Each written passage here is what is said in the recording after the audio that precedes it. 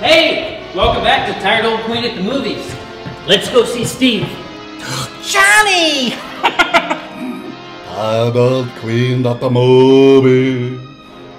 Johnny, I wanted to recommend an Alfred Hitchcock and a Marlene Dietrich movie. And since they only did one, here it is. 1950s Stage Fright, starring Marlene Dietrich, Jane Wyman, Michael Wilding, and Richard Todd. Now, Hitchcock had not been back to his native country since 1940 when he came over here to do Rebecca, so he was delighted to return to London. And Warner Brothers said to him, well, if you're going to shoot this movie for us, you've got to use our leading actress. And at the time, it was Jane Wyman. She just picked up the Oscar for Johnny Belinda. So Hitchcock said, well, all right, I'll do that, but I'll cast everybody else out of the London theater scene and movie scene, except this actress part, and I need somebody really glamorous. And he chose Dietrich. Now, Marlene had done incredible work for the war effort during World War II. She entertained our troops all over the world. She was behind enemy lines several times and her life was in danger. And when she came back, she did a fabulous movie for Billy Wilder called A Foreign Affair, which they shot on location in the bombed-out shell that was Berlin at the time. She had just become a grandmother, and she needed something glamorous. So Hitchcock said, bring Marlene in. Well, Dietrich knew so much about lighting that she lit and set the cameras herself. All the trouble to protect my reputation. Later on, they said to Hitchcock, well, what was that like working with Dietrich? And he said, well, she was the best director I ever worked with. Thank you, darling. Oh, not that light. Put that light over there. I like this light better here. I need to have more light underneath. No, more light underneath. Yes. It takes some of them that way. She really knew what she was doing, you know, from working with von Sternberg all those years. Basically, the story is this. Richard Todd is Jane Wyman's boyfriend.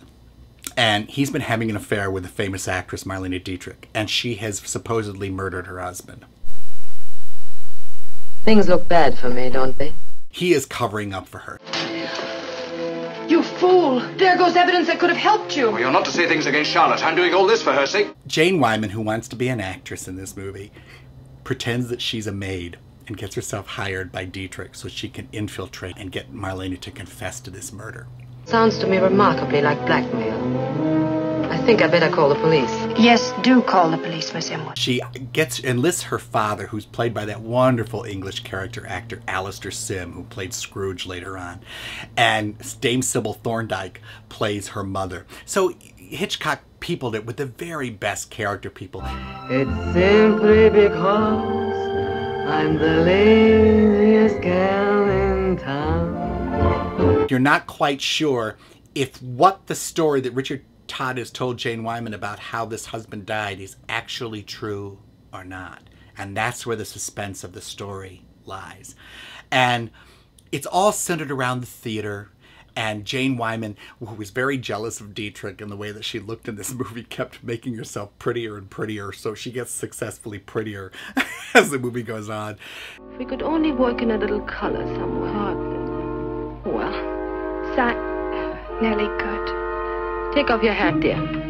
There's simply millions of things to do, I'm afraid. The detective who's investigating this scene and falls in love with her is Michael Wilding, who is sort of the great gentleman leading man in British films in the 40s. He'd done several movies with Anna Nagel, like Spring in Park Lane, and he later married Elizabeth Taylor and fathered a couple of her kids. And they made a nice couple, but Wyman was not exactly comfortable, and Hitchcock was not comfortable with Jane Wyman. She wasn't one of his favorite actresses, but he got through it nevertheless.